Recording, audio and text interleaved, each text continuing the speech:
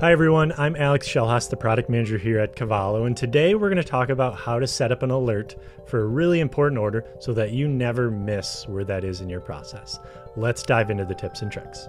So when you log into Analytics Cloud, what you need to do is go ahead and click on Alerts Preference.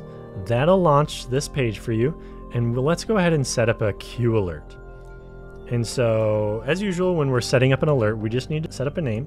So that's picking bottleneck. Check this out. And then let's send this notification to Alex. Define the document that we want to do this for. In this case, it's a standard order. And let's review the picking queue. And then anytime that there's a total document count greater than 50, let's send Alex a notification.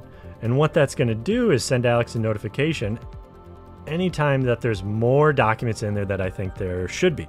So you could set this up based on whatever parameters you've set. What you also may want to do is say, all right, if the order total for all of those documents is greater than, let's call it $100,000, let's send that notification out. And so in this case, if total document count is greater than 50 and all of those documents combined together are greater than $100,000, let's go ahead and do something about that. Let's send a notification to somebody that can fix that problem. Quickly click Save.